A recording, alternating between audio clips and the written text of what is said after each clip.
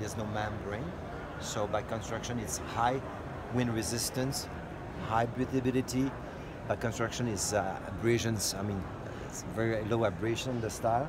So it's meant to be like reflective tape for visibility, functional side pocket. You have also a hoodie included this year, so if it gets windy or cooler, you can get also protection. In the back, you see the way we are doing it. It's open, so it's a brushed polyester in the back, like a thermal polyester, but stretch. So ease of movement. Whenever you Nordic, you exercise, you need to have, so it ease of movement and everything. Zip back pocket and ventilation on the armpit.